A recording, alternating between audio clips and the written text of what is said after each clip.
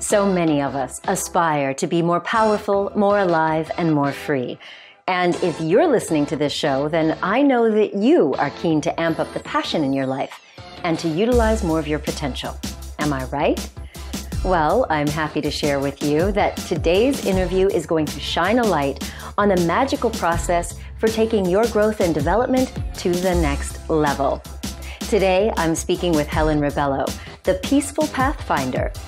Helen helps soulful women to find more meaning and purpose in their life by unlocking the courage to live and work on their terms using her unique magical process. Helen believes that we all deserve to shine and that we are absolute miracles of creation and that we all have something unique to contribute. Today, we aim to help you get to the roots of overwhelm and discontent, which stem from an underlying inherited belief that we're not quite good enough and that in order to have worth, we must be constantly doing and striving rather than do the things we actually want to do. Helen is excited to share the release of her crowdfunding campaign for her new book, The Magical Unfolding. So I hope that you will enjoy this conversation where we each explore the magical process that helped us both break free from conformity, people-pleasing, and to create healthy boundaries to live authentically. Welcome to Liberate Your Authentic Self with Dr. Andrea Pennington, the prescription for living your life out loud. The lovely Helen Rebello, thank you so much for being here with me. Thank you for having me. What a delight. What an absolute privilege as well. Thank you. It is. It's a privilege to connect with you. I'm so excited that we got connected earlier this year and that, I'm going to see you in London pretty soon. And I'm so excited about this launch of this campaign to bring your book to the world. Hey, y'all, I got a little sneak preview of what this book is all about. And it's truly, truly, truly in line with everything that I believe in. And I really believe this is going to help people. So, well, let's just get into it. I think one of the first things before we even get into the magical unfolding, I love that you describe yourself as an NHS escapee. And for people here in America or there in America who don't know, NHS is the National Health System in the United Kingdom. So tell me a little bit about your escape from traditional healthcare and how you've really turned your life around. Yeah, sure. So a bit like you, I followed my head, followed the shoulds. Yeah. And having left home at 18 and forged my own path and gone from being, penniless, working my way through life. I got to 25 and a friend of mine sadly died. And I don't think you know this, but I literally heard a voice saying, "Would you feel cheated if you died tomorrow?" Oh, I just got chills. Yeah, like as I'm saying it. Wow.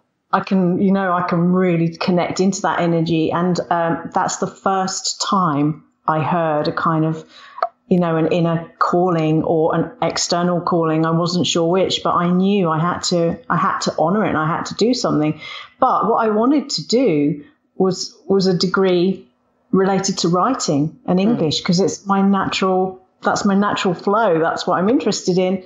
I ended up following my head thinking I need a vocational degree. I need to make my parents proud because I've really let them down. And off I went, trained in radiography, knew halfway through my 3-year training I hated it, but carried on, thought I'll get my BSc Hons. And then I just stayed in the NHS and, I hated the structure. I hated having to behave myself, have my hair a certain way.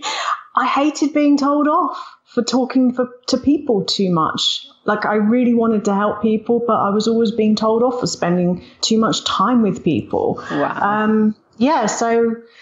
So I got to the stage like a lot of us do. I'd specialised in ultrasound and I was dealing with all the stuff that goes around with obstetrics and gynae. And it was slowly killing me. It was slowly destroying my soul because my heart just wasn't in it. I couldn't spend time with people. And I got to the point where I was spending my Sundays dreading Monday morning, and I got very, very depressed. And, you just have one of those crux points. Yeah. And, another little wake up call moment where I just thought, right, I have to change this. So, I approached it actually very logically. I thought, what am I good at? What are my natural skills? What am I inherently drawn towards? And how can I utilize all the knowledge I already have and shift? And somehow I magically found shiatsu. And I didn't even know it existed. And I thought, I'll just do that for a little while until I get pregnant. That will work along with having a child. And slowly but surely I got dragged into this world where I was opened up to how interconnected our bodies and our minds are, and how the world of energy works, and how external things impact us, and how valuable having a connection with ourselves is. And then it was just like a little breadcrumb trail of curiosity I followed. And all along I was kind of thinking, well, I don't know if this is my thing, but I seem to be doing okay with it. Mm-hmm. So were you actually practicing shiatsu massage? Yeah. So all my first clients were my ex-colleagues. The same kind of people that wanted you to be, following in the line of the NHS? Well, my ex-colleagues were great, actually. It was just the bosses. I didn't look after them. But, it was, I realized I had an inherent ability to create calm from chaos. And people saw that in me, and so they were my first clients, and I knew how to look after people. I know how to connect with people, and they all just kept referring each other, and so I built a business around it. And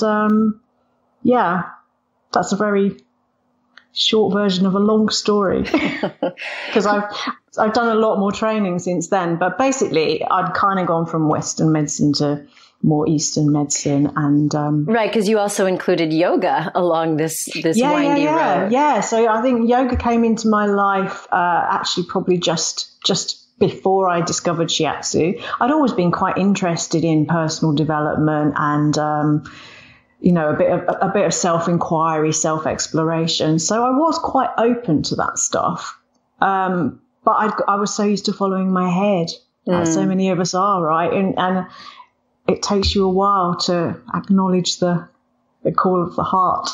Yeah. Well, what do you think really cinched it for you? Because if at first you heard this voice, after your friend passed, and you hear this voice saying, would you feel cheated if you died tomorrow? I mean, and then yet you still went down, the ultrasound path, and then you finally made it through, yoga and shiatsu. But when do you think you finally learned to trust that internal voice or that internal instinct? Great question. Much further down the line, actually.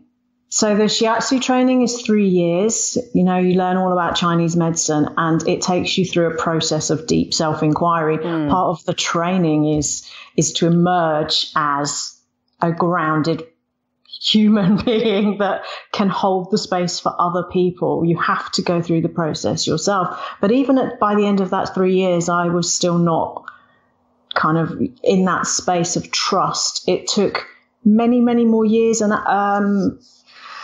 there wasn't necessarily, it was more of a slow evolution than a big realization. I trained in craniosacral therapy. I just got more and more interested in subtle arts and arts that involved being quiet and still, because I realized that's what my soul craved. I didn't know. I just needed stuff that really brings you into alignment and stillness and space holding stuff. And when you allow time for that, you start to be able to listen to your own voice, and you start to realize that it's a constant and it can be trusted. And but it's a journey. It's a journey. It's an amazing journey. Well, it's interesting that you say that, learning to get quiet and trust, because that's one of your mottos. This peace is the missing piece, right?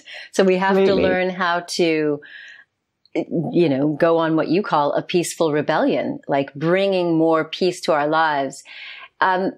I think it's important though that you're sharing this, because for those of us who did, like you, follow the head path, thinking about, okay, I've got to please my parents, and, maybe the artistic stuff isn't going to be, self-sustaining.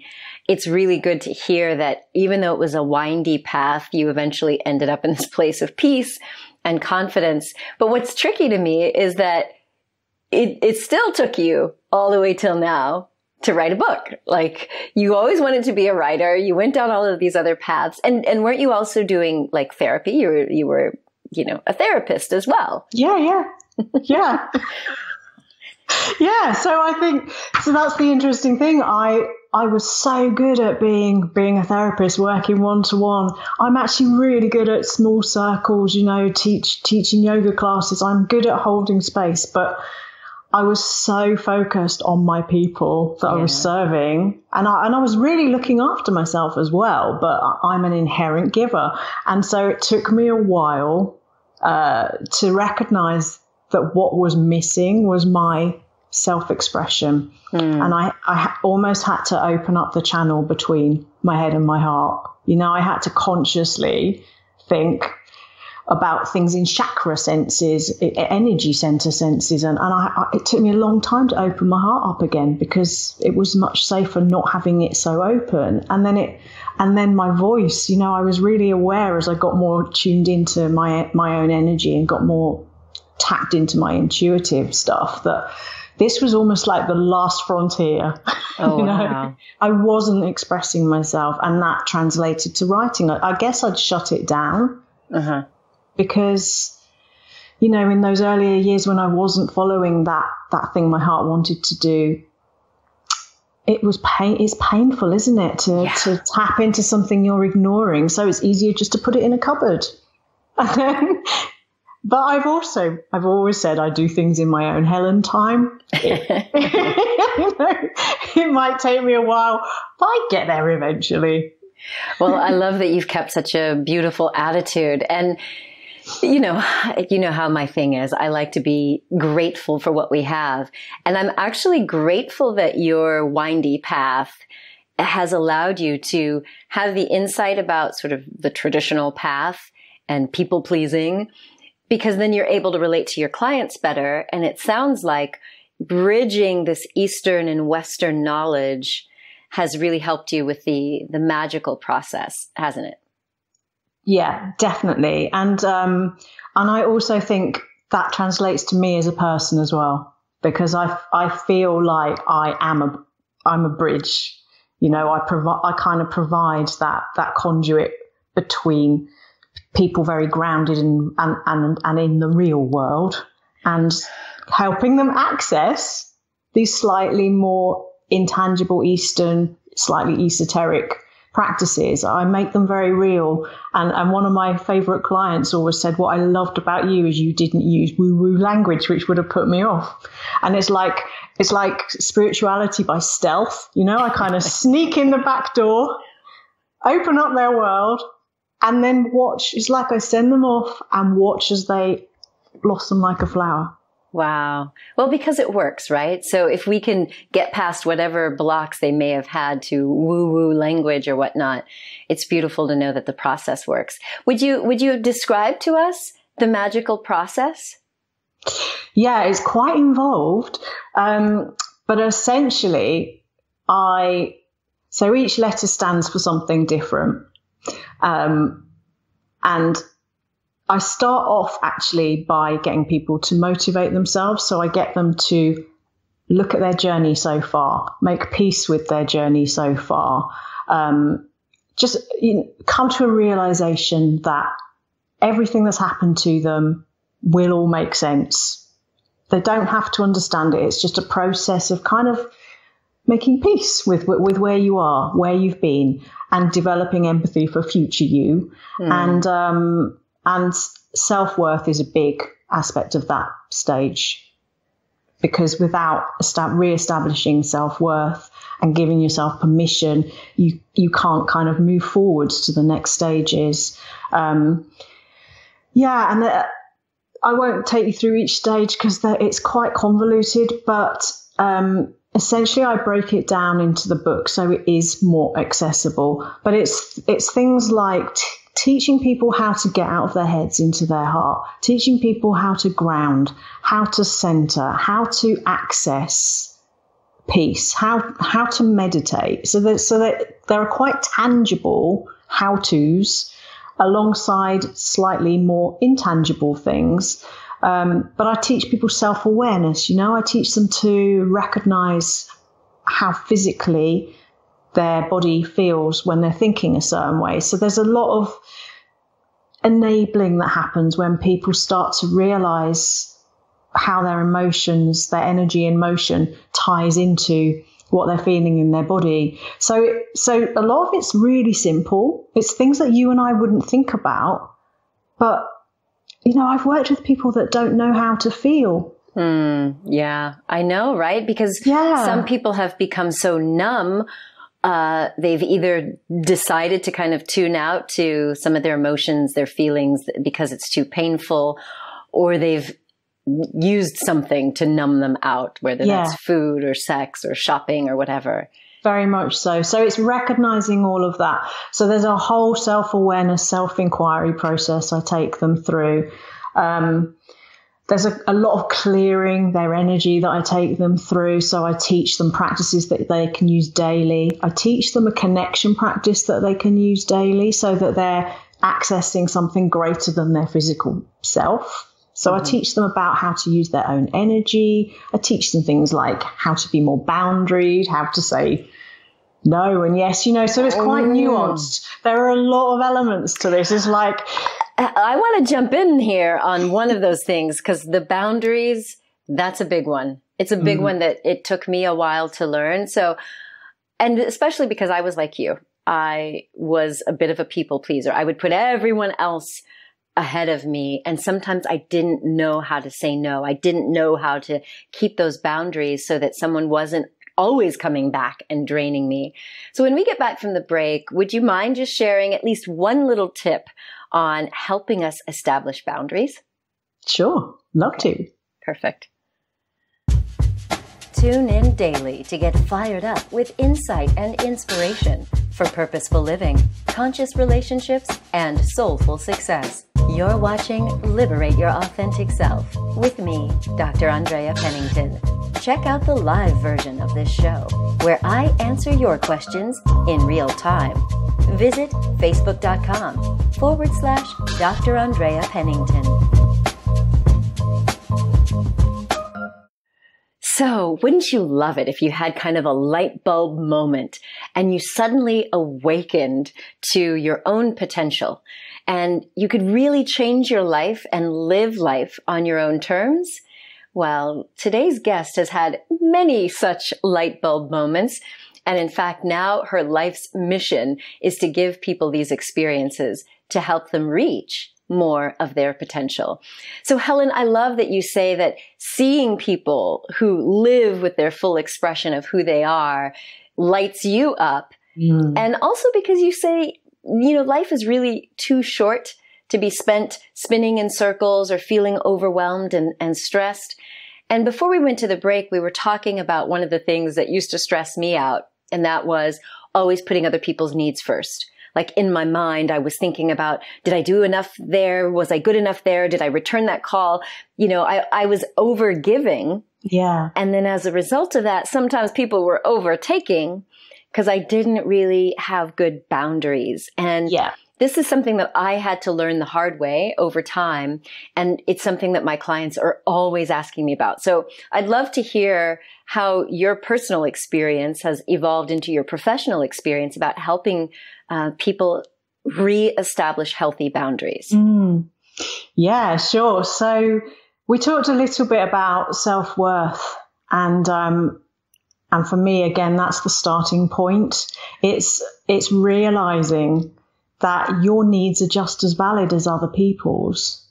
And And once you've established that, and you've maybe, like I do this little peeling of the onion exercise I get people to do. So they're looking at like what lies underneath that desire to be all things to all people. And I might get them to think of a particular incident so they can, you know, tangibly feel it in their bodies.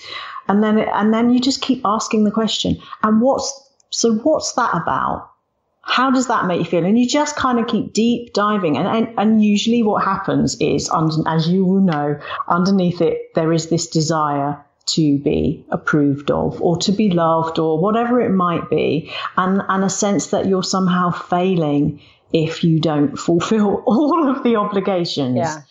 And so once I've worked through a bit of a process around that with people, I like giving people really practical things they can do. And I never give anyone anything to do that I haven't done myself.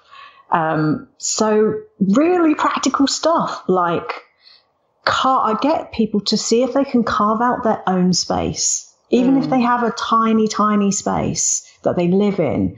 Like make a corner your own and make it almost your sacred, non-negotiable space that you will commit to doing or visiting, you know, 5 minutes a day or whatever it might be. It's like little small steps, little small gestures. Do things like I have an autoresponder on my email. I've had it for years and I'm really, really boundaried around my online time. It's slipped a bit at the moment because of all the stuff happening around the book, but people appreciate really tangible things like that, you know. I train people to not expect me to respond out of hours, to not expect me to respond to text messages, because you're right. The more you give, the more people will expect you to give, not because they're mean, just because they see you as a giving person. But then you end up with nothing left for yourself, and then you can't be anything for anybody because you gotta sort out yourself first, as you know. So yeah, it's just practical stuff. Think little things. It's practical and it might seem simple to you now or me or both of us now, but I think for people who are used to always saying yes and always feeling like they have to respond right away, I love the idea of training. You're training people. It's retraining, right? Because every time someone calls and says, "Oh, can you do me this favor?" and we always say yes, if we keep saying yes, we are training them to count on us. So now we have to go through a process of training people. And I love your autoresponder. You know, I do it when I go on vacation, but I love that you have it there all the time. And there's another therapist that I noticed. I sent her an email and I was like, "Oh, I'm now being told that I might get a response within 24 hours. I'm like, okay. And it's so brilliant because we're setting expectations. We're saying, look, my time is valuable and you are valuable to me. And if I want to respond to you with the best me possible, then these are the parameters. I love it.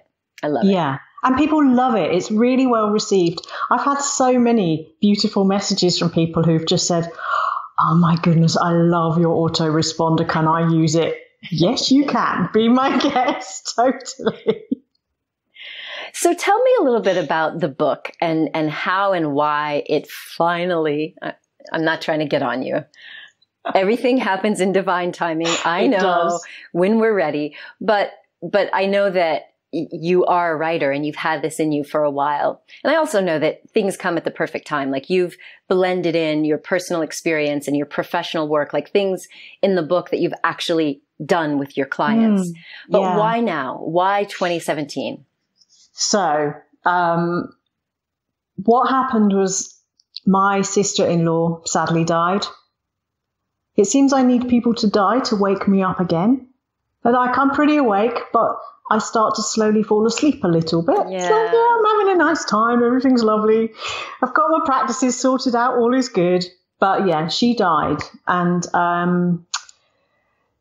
you know, you just think, oh yeah, that little reminder, life is short. I have an appreciation of that. I've worked in the NHS. I've seen a lot of people pass through life.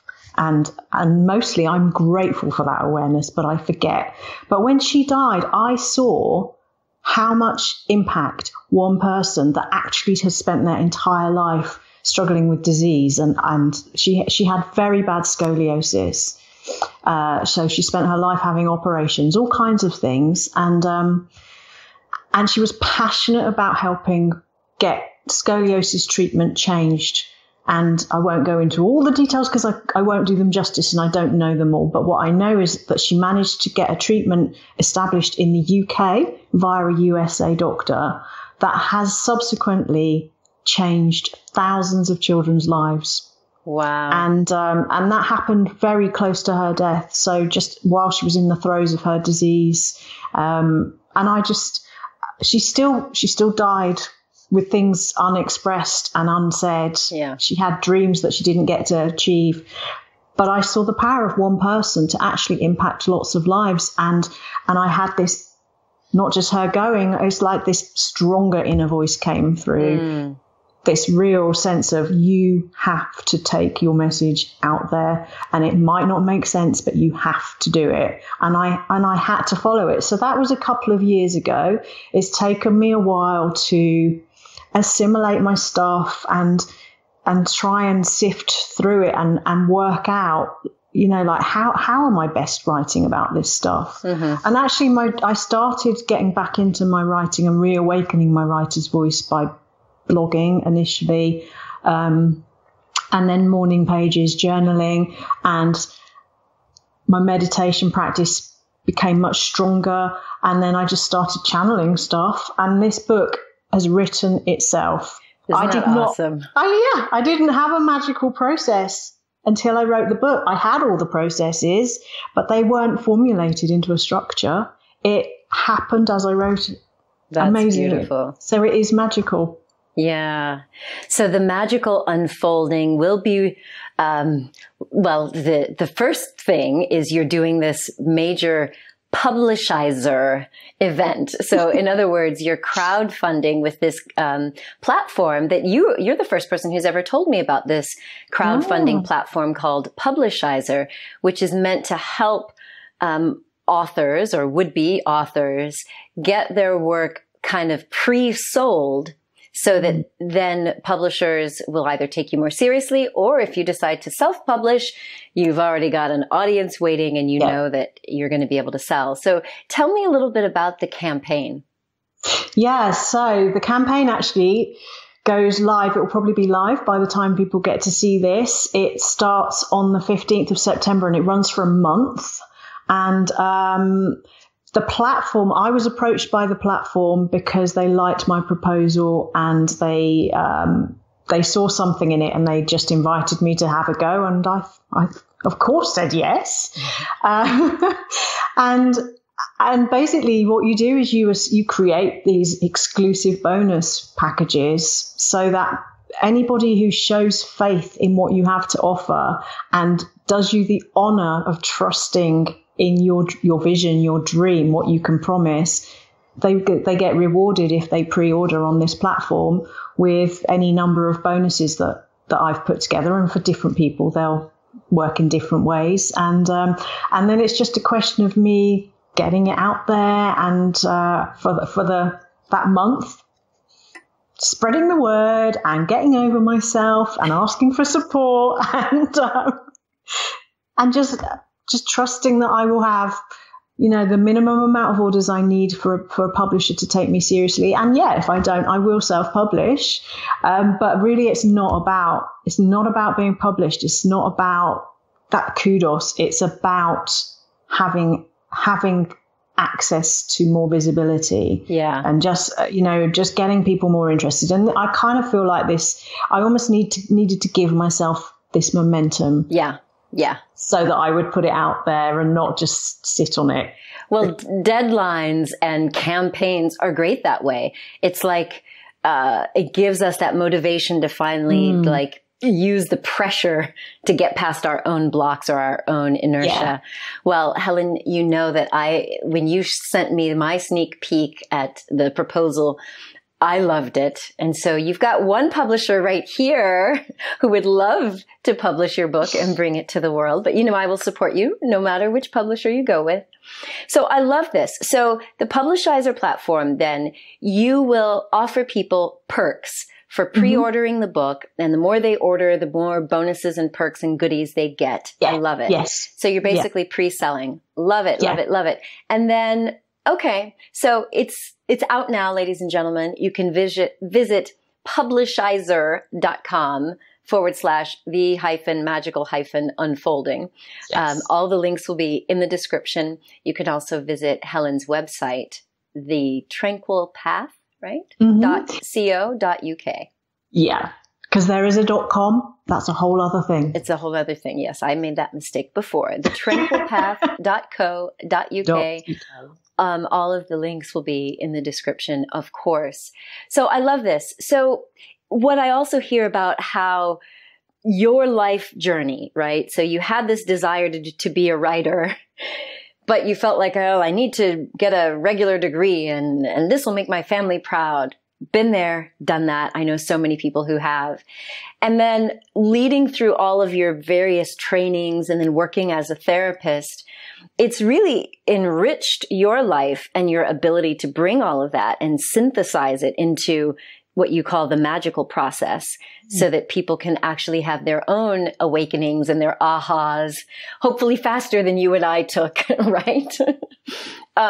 So if we ask this question a lot, but if you were able to kind of say something to your younger self, if you could travel back in time and say something to her, what would it be? It would be to trust that it all works out. That is one of the biggest learnings I've had. When you lean into trust and don't push, you come from a much more grounded and stable place, and you're not burning yourself out, reaching forwards all the time. If you learn to lean back and trust, you're sort of accessing this greater flowing energy, and just that all the answers you need, they really are inside you. I really believe that. I say, you are the panacea you seek. Like, master yourself and you will master your world. And I really believe that. I just had to learn to access the thing that we actually all have. We all come here with, but we get humanized. Exactly. we forget we're quite magical, unique, wondrous beings. And I'm here to remind people, whether they realize it or not. So here's another question then. If you could go back in time and you did say that to your younger self and you said, hey, lean into trust that everything is going to work out. What if your younger self said, really, everything's going to work out? Well, then I'm just going to go to school and study literature or English or writing or whatever. Like, would you, as your adult self now, would you change anything about the past? No. Yeah. Cause I think that you love the magic that your life is now, even though there were all these bumps along the way. Yeah. I wouldn't have the appreciation I have for life, for every day that I wake up. I wouldn't appreciate the joys in the small things that I have if I hadn't, and I went through some very dark times. I wouldn't have the appreciation of the other emotion if everything had just been steady and, predictable, and I'd gone down that path, and I wouldn't change a thing. No way. Wow. Well, when we get back, I don't want to dwell in the negative, but I do think there is power in sharing our struggles, because someone would look at you today and you're beautiful and you're smiling and you're radiant. And if we look at you on social media, you put out these beautiful posts. I just participated in your Zen in 10 challenge. So if I look at you now, I'm thinking, oh, she's got it totally put together. She's so relaxed and cool. She's just got it. So I think there's value in sharing some of the bumps and roadblocks along the way. So when we get back from the break, would you mind sharing just a little bit? No, not at all. All right. Fabulous. You're watching Liberate Your Authentic Self with me, Dr. Andrea Pennington. Check me out on Instagram at Dr. Andrea Pennington. And now, back to the show. So we all go through the trials and tribulations of human life, right? But if you could change some of the pain and the roadblocks you've experienced, would you? Well, today's guest says she actually wouldn't. And even when I look at my life and the years of depression that I endured, I wouldn't change it either, because I know what I know today is really allowing me to put the best of me forward. So Helen, I do want to know a little bit more about some of the roadblocks and frustrations and the setbacks that you actually experienced along your journey, before you got to living in the magical way that you live today. Okay, I'm aware of the time, so I will try and be succinct because we could talk about this for hours, I'm sure. But basically, I left home at 18. I was a very messed up teenager, very self-destructive. I couldn't relate to my family. I love them dearly. But at the time, I didn't. I kind of felt like an alien almost on the edge of this family that just didn't get me. I was just different. Wow. I felt everything acutely, and I was kind of brought into a family that didn't really express. There were things left unsaid, but I could feel them and sense them. And it was a very confusing way to live. And so even as early as 16, I was very self-destructive. I was doing stuff like cutting my arms and, getting drunk all the time and just doing things that people that love themselves don't do. And I left home at 18. I went to live in a squat with this boy because he was showing me love, all the love I was craving. He turned out to be very violent and aggressive. Oh my. And I actually had to escape. I had to engineer it so I could get away with him because he used to follow me around, stalk me, all sorts of things. So really controlling. Wow. So I learned a lot about how to not have any money, how to deal with violence, that's actually one of the places I think I learned to stay calm in the face of aggression. And I learned how powerful not reacting was. And, so I forged my way. I forged my way, and I guess that gave me a lot of strength. But once I'd split up from him, I got very bad depression to the point where I couldn't function very well. I couldn't leave the house. So I actually went to do nurse training for a year and a half. Okay. So I've had many careers. But again, it wasn't right. So I was like 18, 19 at this point, got really depressed, and again went through a self-destructive spiral of doing drugs and all sorts of things, like a lot of people go through this, I'm finding. Yeah. Been there, done that.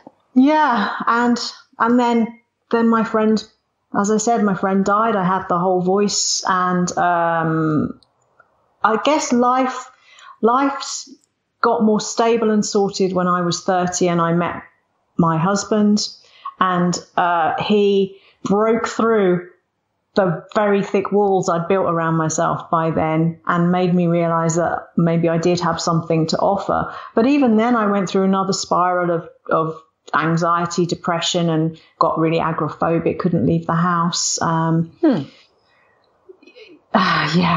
Just so many things. And really I think the biggest thing that I've gone through with him, my time with him, has been coming to terms with the fact that we couldn't have children. I couldn't sustain pregnancy. And I had a lot of operations, even had an acute reaction to anesthesia, and I've had an anaphylactic reaction. So I've had sort of like very close death experiences a couple of times as well.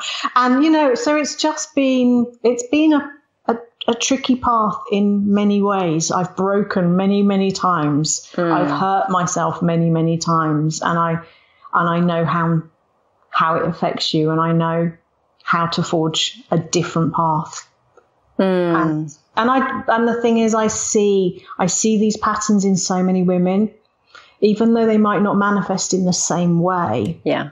I see, and I know you see this too, and it pains me.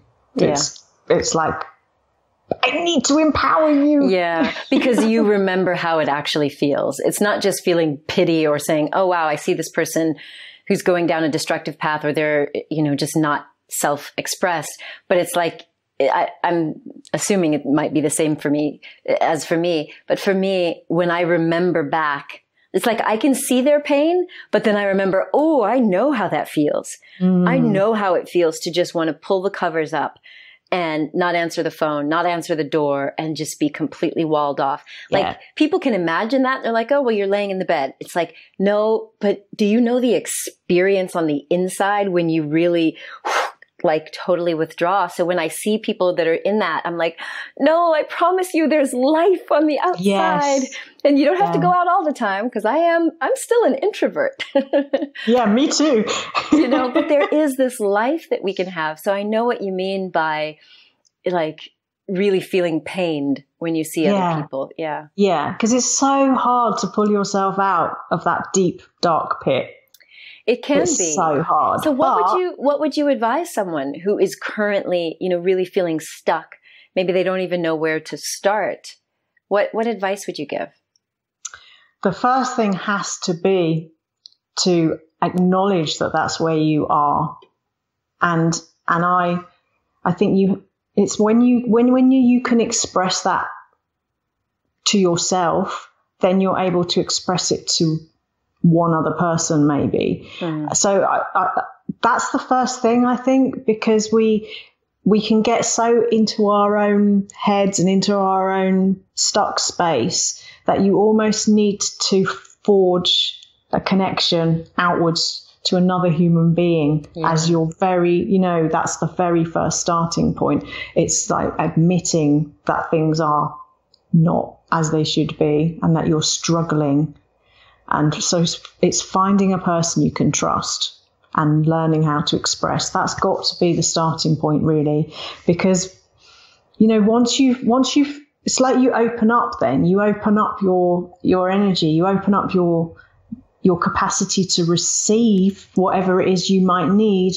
And then hopefully that person will either be able to support you, or they'll be able to direct you somewhere that might be useful, or something will come your way that is exactly what you need, whether it's a book or a film or a song or a therapist or a coach, whatever it might be. But you need to be able to look outward first and reach out. Would you agree? Yeah, I do. Because I know both you and I are very introspective, so meditation and self-reflection, self-discovery is a part of it.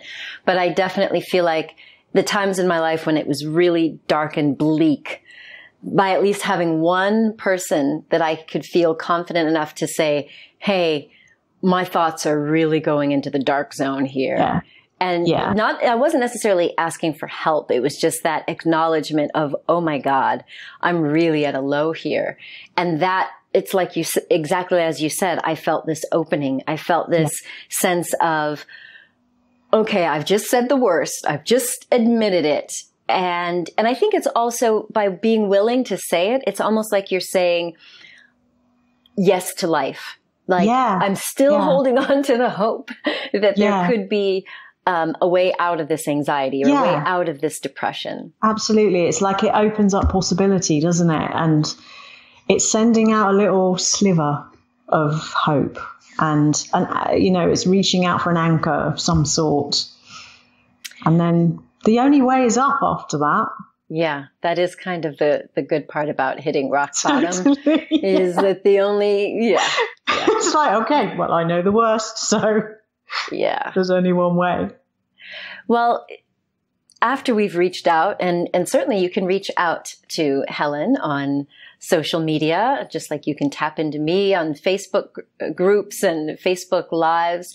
But I know that you've also got a gift for our audience, including this beautiful inspirational ebook, along with a guided audio meditation. I think that's awesome. So for people who are hopefully going to go and pre-order your book before October 15th, we'll give some more information about that. But something that they can get a hold of right away is this this gift that you have. So tell me more about that. Yeah, so it's almost like the precursor to the Magical Unfolding book, actually. It's this very beautiful, divinely gifted little ebook I created, which gave me some of the framework for the Magical Unfolding. So it just introduces people to the concepts that I cover in the book, and even though it precedes the book, and it will help remind them of who they are, what they're about, what richness there is to be had in this life, and and just what things will serve them best and what won't. So yeah, it's lovely. People love it. It's kind of nourishment for your soul, and then the audio will help them tap into their heart, get out of their head and tap into their heart, so that they can stop getting better at just being still, listening to the voice within in whatever form that presents itself. Mm-hmm. So download that. You can visit thetranquilpath.co.uk/soul home. I love that. I love that you've got something that we can get started with right away.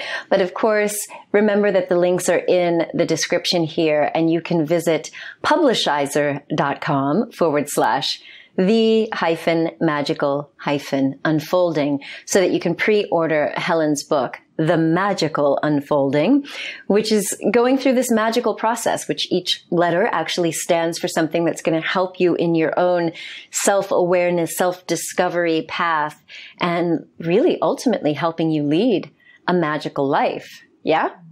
Absolutely. Yeah. Yeah. And a magical life is full of peace and purpose and possibility and potential. Yes. So it's all the P's and all the M's.